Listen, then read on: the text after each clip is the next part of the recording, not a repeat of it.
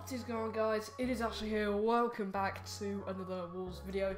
Today I'm going to be previewing the second leg of the second qualifying round of the Europa League between Crusaders and Wolves in Belfast. It was a very crucial win at Molineux on Thursday night in the first leg, as we beat Crusaders by 2-0, and that Ruben Vinagre goal was very, very crucial indeed, with him scoring the second in added time. As a 1-0 deficit for Crusaders going into the home leg, it would have been a very competitive game, and Crusaders probably would have felt a lot more in it. But at 2-0, as I say, it's a very crucial goal that Ruben Vinagre scored on Thursday night, as it's a massive task now for Crusaders. It's quite a big mountain to climb. Scoring 2 goals without reply is going to be a massive mountain to climb, but obviously they're not going to give up, they're not going to lie down. They're in front of a home crowd in Belfast. It's a home leg. They're not going to lie down. They want to, even if they do exit the competition, which looks the likely scenario. They'll want to go out with pride and honour and know that they've gone out with a brilliant display. Then again, we have got our attacking prowesses, which were very clear to see in the first leg.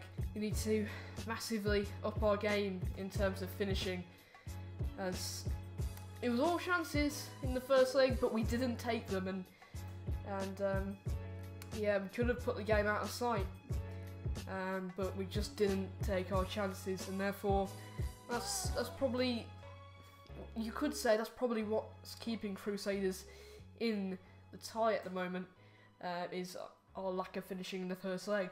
If we'd put our chances away, I don't think there'd be any route back for Crusaders, but just for the fact that we didn't, our finishing was relatively poor, I think that's one of the only reasons that Crusaders have a fighting chance of trying to salvage this tie. We need better finishing in the second leg, otherwise you never know. Crusaders could fight back and punish us for lack of quality, or lack of quality finishing, and yeah, we've got to be careful. The second leg away from home, you never know what might happen. So we've definitely got to be in tip-top shape with our finishing. Otherwise, you never know what might happen. As it stands, the most likely scenario is we're advancing to the third qualifying round of the Europa League. That's the most likely scenario at the moment.